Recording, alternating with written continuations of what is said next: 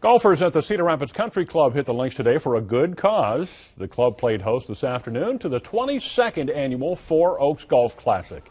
It's all to raise money for Four Oaks, which provides support to at-risk children in Cedar Rapids, including summer programs. Those on hand today say it's always a special event. They're doing it for an excellent cause, which is about really helping kids and their families in this community and to really make a difference long term. So everybody's doing this for fun, but they're also doing it for the good of the community. Fox 28's own Justin Roberts emceed the event today. Over the past 22 years, the Four Oaks Golf Classic has raised more than $1.5 million for kids.